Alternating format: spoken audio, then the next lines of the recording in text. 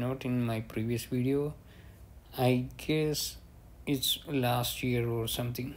I started with the REST API, get, post, delete, and we mentioned like get, find all or something like that, retrieving all the data from the server.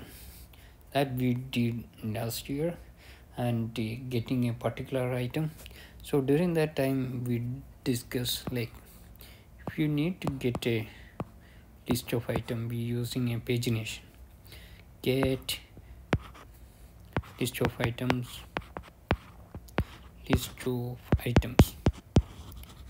okay. Then what we usually do is like we'll create an endpoint.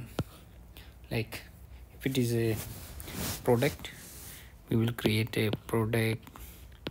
For the product list, we will create a products endpoint, and we will have some parameters, request parameters, like page number of items we need to retrieve,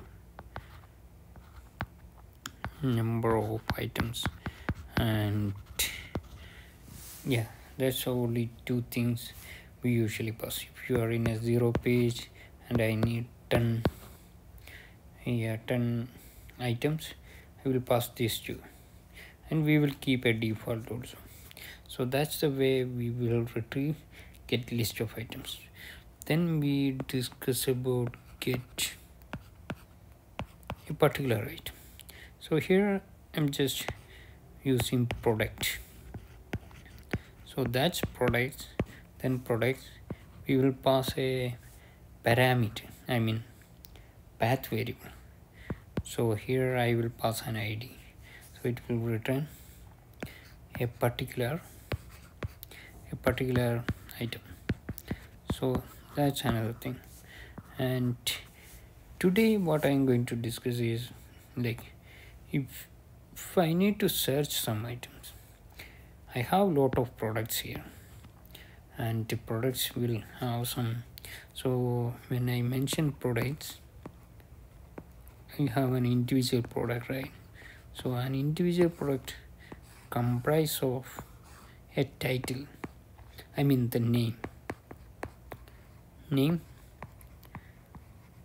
then we will have a description,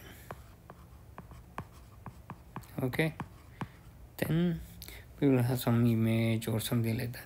So if I need to search an item based on a title or description, how I will do that?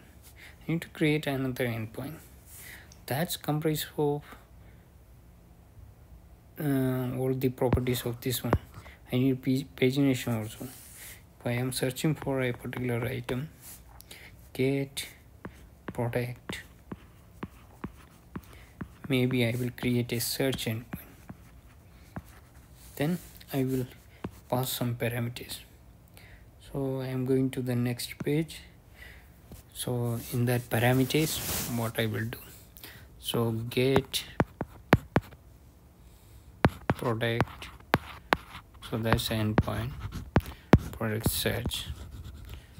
Then I will have some parameters. The pagination apply here also, page number of items, okay, that I will give 0 page 10. Then product search, you should have some request parameters like title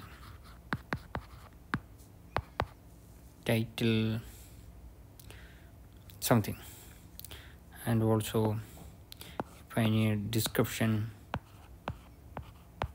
something, okay. So these are the request parameters. So it's very easy to create such a endpoint.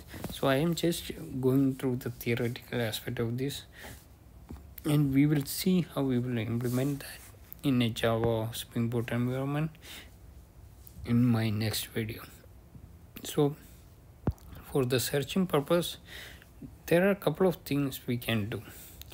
We are keeping a generic key map here, key value map, and we will pass some details here.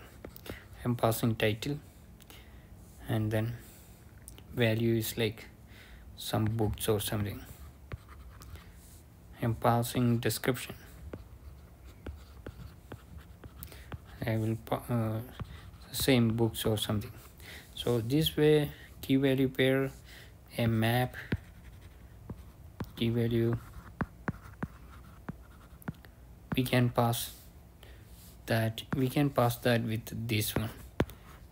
So that's the way I'm trying to implement that search endpoint. So in my next video we'll go through the practical approach. We will implement all this stuff, and we will demo also. We will demo the things that we are going to do after we are completing all the necessary stuff. So thank you for watching. Have a nice day.